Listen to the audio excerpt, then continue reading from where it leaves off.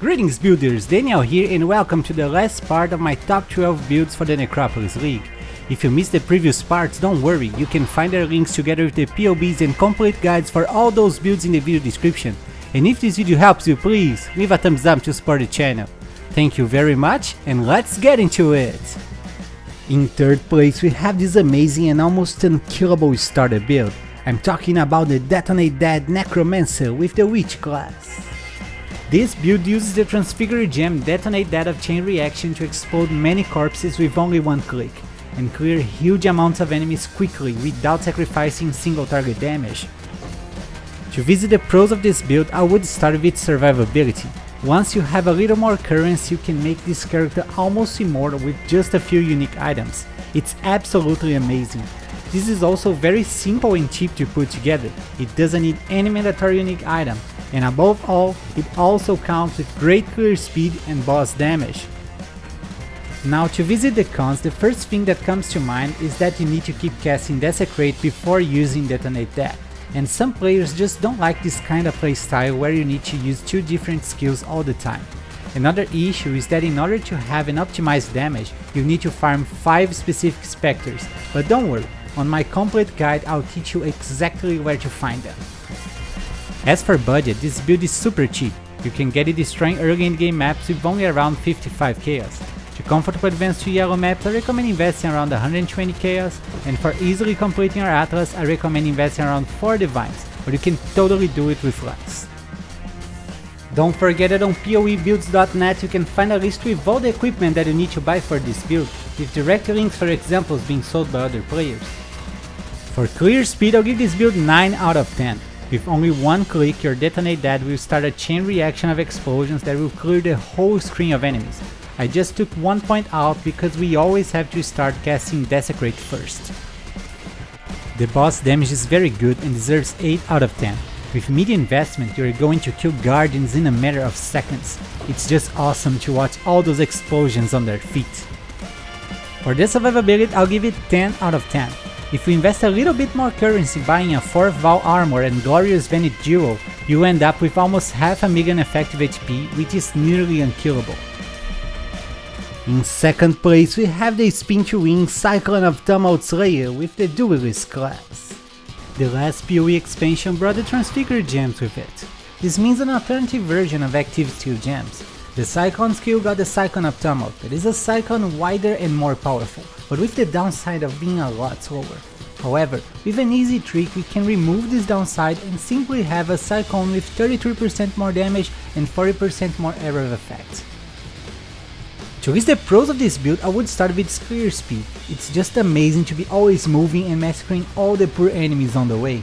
The boss damage is also incredible. Once the build is done, you are going to kill even the big bosses in just a matter of seconds. And above all of that, this build is very simple and easy to put together.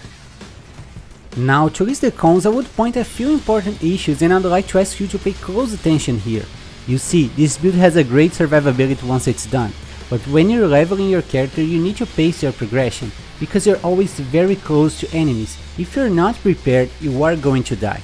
So take the extra time to pick up a few more levels before progressing to a high tier content. Another useful tip about your survivability is how to deal with stuns. On this build, you get stun immunity with cluster jewels, but not everyone can afford them right away. If that's your case, or if you're just having problems with stuns sooner, do this simple trick of picking those evasion nodes and this mastery.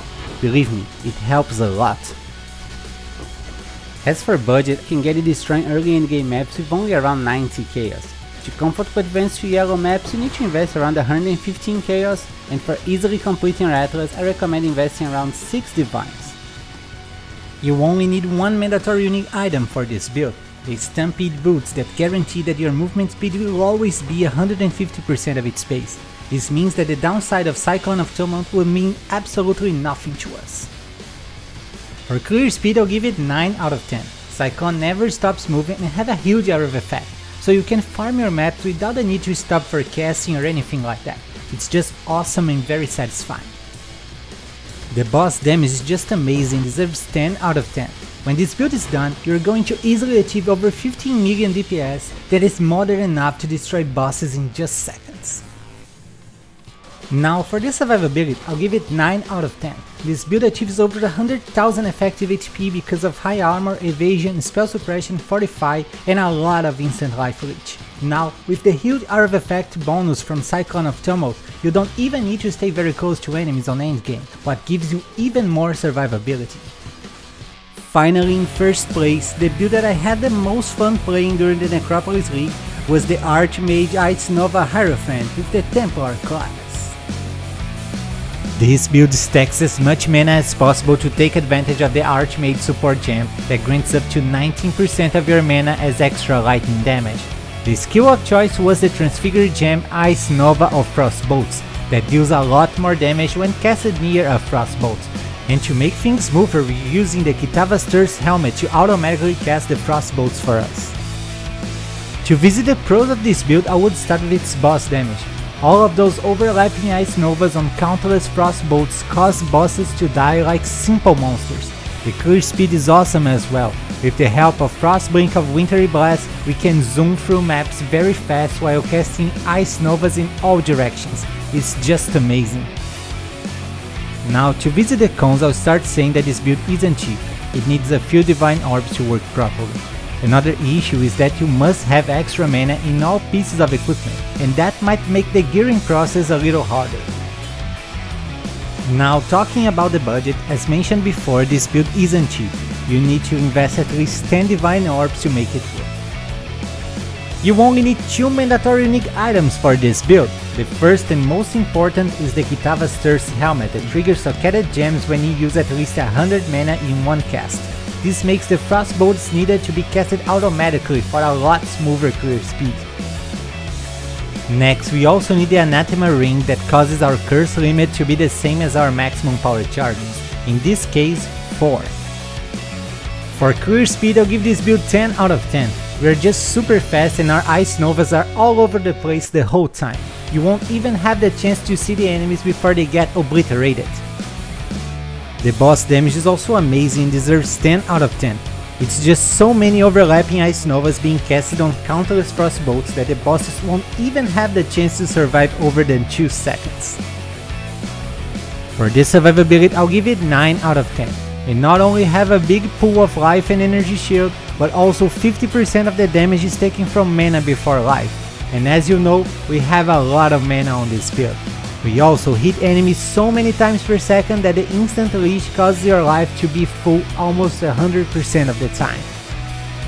And that's it for today, guys. Have you played any of those builds during this league? Please don't forget to share your experience in the comments and leave a thumbs up to support the channel. I wish you guys an amazing day, and don't forget to keep building!